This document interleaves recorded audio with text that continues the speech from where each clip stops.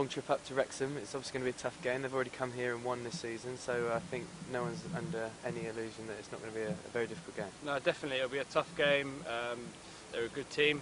It's a big pitch. So we're going to go there, try and express ourselves, but hopefully get a good result and move on forward. And from a personal point of view, you've obviously been virtually ever present this season, apart from that small suspension after the Wycombe game. How are you feeling yourself? How do you feel the season's going for you? Yeah, I think it's gone well.